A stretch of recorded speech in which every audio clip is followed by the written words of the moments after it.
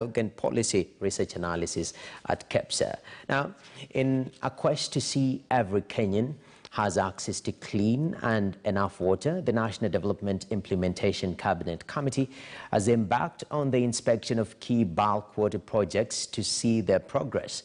The Northern Collector Tunnel Phase 1, Kigoro Water Treatment Plant and raw and treated water transmission pipeline in Murang'a were first to be assessed, with many being close to completion.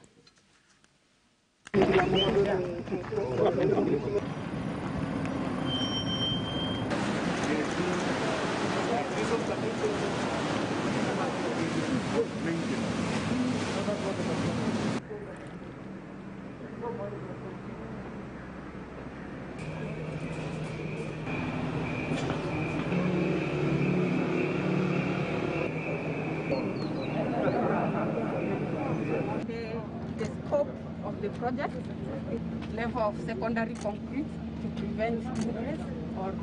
I think it's a magnificent project, and one that is going to attract a lot of young people to see just how advanced we are, how advanced our engineers are.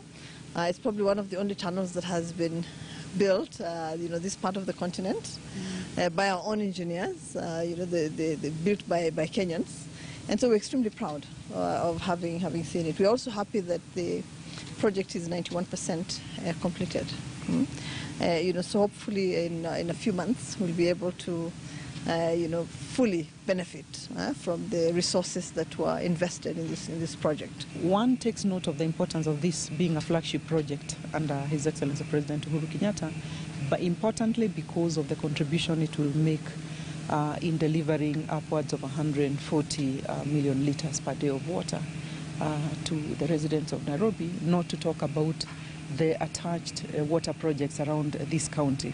Important to note that it is one of the single most important projects in moving the Nairobi water coverage from the current 81% to 86% as soon as it is completed. So it's quite important. We have seen engineering masterpiece here by our own engineers. We have capacity. It demonstrates and confirms that we have risen to the occasion and we can take over fully our country in terms of knowledge, in terms of implementing projects.